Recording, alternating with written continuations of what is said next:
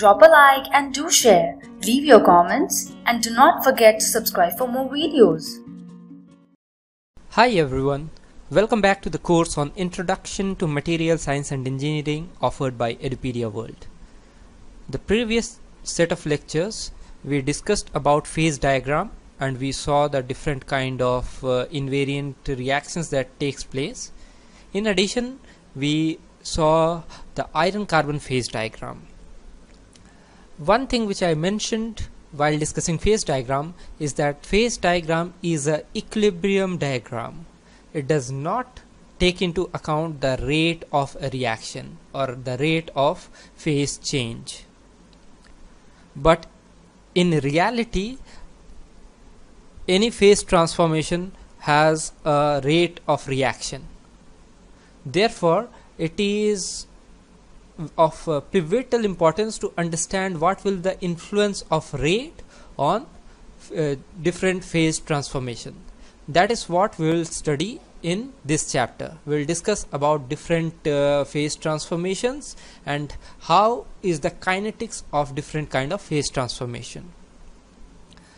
So let us begin with the basics of phase transformation. As I mentioned, the phase diagrams are equilibrium diagrams that does not take rate into account, right? Because they are equilibrium diagram by definition. And in real scenario, obviously, transformation takes time. Therefore, this fact that transformation takes time can actually be an advantage to us.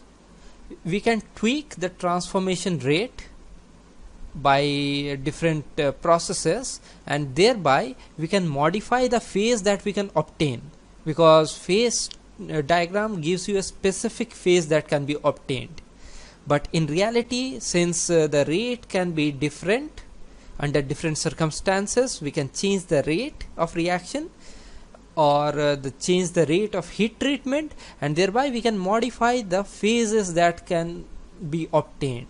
And this change in the phase that can be obtained will lead to a change in the ultimate property of the material, because the property of a material is determined by the type of phases, the properties of phases, right? The phase transformation can be of three kinds. It can, broadly speaking, either be diffusion dependent or diffusion independent process. In the diffusion dependent process, there can be either a change in the composition of the phase or there can be no change in composition of phase. An example of diffusion dependent process with change in composition of phase is basically eutectic reaction. Eutectic or eutectoid reaction.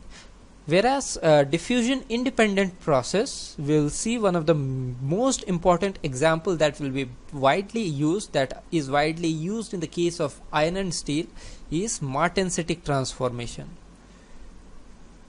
Martensitic transformation. Okay. Now, how is the rate determined, or what are the factors that affect the rate of the reaction? Phase transformation consists of two different stages. The first stage is nucleation and the second is growth. What is nucleation? Nucleation is basically generation of the nucleus of the new phase.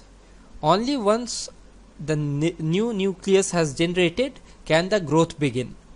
So nucleation can take some amount of time on its own, and once the nucleation has taken place, once you have a nucleus, then that nucleus starts to grow. The growth also has a particular kinetics behind it. It follows a certain kinetics which is dictated by diffusion. Okay, so the nucleation rate depends on what is the driving force. Suppose you are trying to freeze water. The nucleation rate will be faster lower the temperature. If you keep the temperature at 0 degrees Celsius, then the rate of nucleation will be quite low. On the other hand, if you take the water suddenly to minus 20 degrees Celsius, the rate of nucleation will be very fast. Thereby, nucleation will not take much time. Therefore, how much is the driving force for the transformation to take place? That will decide the rate of nucleation. Once the nucleus has formed, the growth will depend on what is known as Avrami Equation. Okay, and the rate of transformation will follow this trend. This is the graph which shows on the x-axis time in the logarithmic scale, and the y-axis is fraction of transformation that has taken place, 0 to 1. Initially, nucleation will take a certain amount of time, which will depend on the driving force. Once nucleus has taken place, the transformation will follow a sigmoidal curve, the rate of transformation, the fraction of transformation. Initially, the transformation picks up, it becomes very fast, and ultimately it again slows down. This relation is represented, this kind of graph is represented by this relation, Avrami Equation. Fine. Now suppose that the driving force was very low, then what would have happened?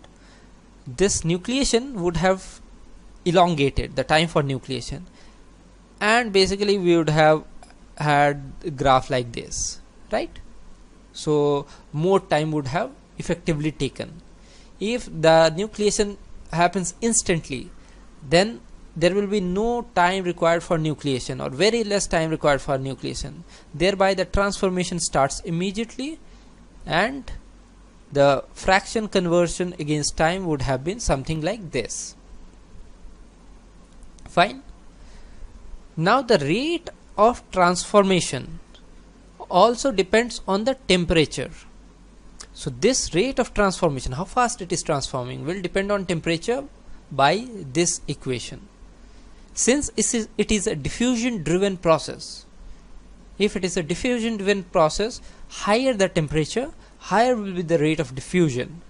Higher the temperature, lower this, effectively this is less negative, this is high, thereby rate of diffusion is high.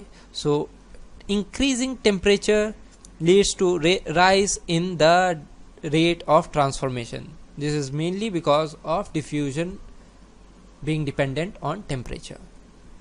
So if the temperature is increased in, let's say, this case, and let's assume that nucleation is not affected, time of nucleation, then the sigmoidal curve would have been something like this, a faster rate of transformation. Fine. So what we saw in this slide, to sum up, is transformation takes place in two stages, nucleation and growth. Nucleation rate depends on the driving force, and that growth stage depends on how fast the diffusion is going to take place, thereby on temperature. Now further up, phase diagram, as I said, do not indicate any time requirement, because that is by definition considered to be always in equilibrium. It's considered that any diffusion which is required happens instantaneously. But in reality, equilibrium scenario almost never exists during solid transformation. The reason again being that diffusion takes time, and any process is never that slow that diffusion can complete to 100%. In reality, during cooling, transformation is shifted to lower temperature than indicated in the phase diagram. Okay, so now think about this. You are cooling a thing.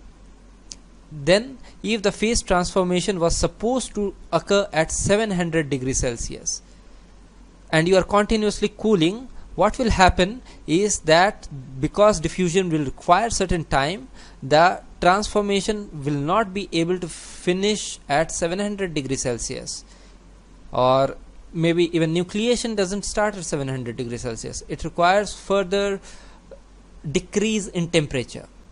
Therefore, in reality, during cooling transformation, there is a shift to lower temperature.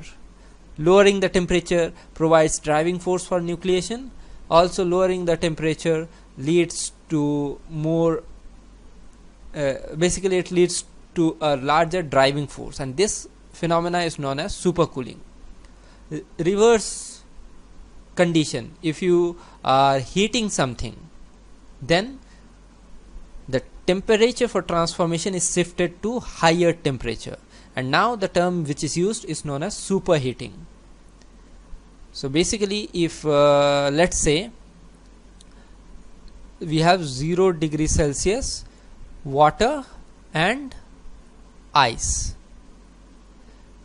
Ideally, water should completely freeze at 0 degrees Celsius and form ice. But if you continuously cool water, what will happen is that the transformation does not complete at 0 degrees Celsius. It might complete at, let's say, -5 degrees Celsius due to continuous cooling. This is the supercooling that is taking place. Now you have ice. You are heating it up. It will not melt completely at 0 degrees Celsius because it is continuously heating. The complete melting might finish at maybe 4 degrees Celsius. Depends on what is the rate of heating. And this is the superheating that you have done. Okay? And this is exactly the point I was trying to make, that the rate of cooling or heating, if it is more, then the degree of supercooling or superheating will be more. Which means that if the water is cooled very rapidly, then the degree of supercooling may be -10 degrees Celsius.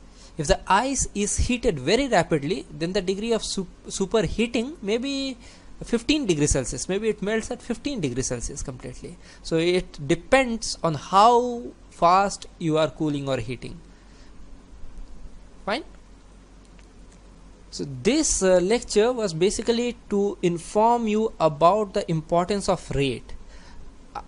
I hope you understood the idea that rate is very important during a phase transformation, and the different stages during a phase transformation, and how each stage is crucial from time point of view, and why phase diagrams are not realistic representation, rather they are idealistic representations in a world where equilibrium always exists. With this knowledge, we'll further build and see different type of transformation. Till next class, have a great day. Goodbye.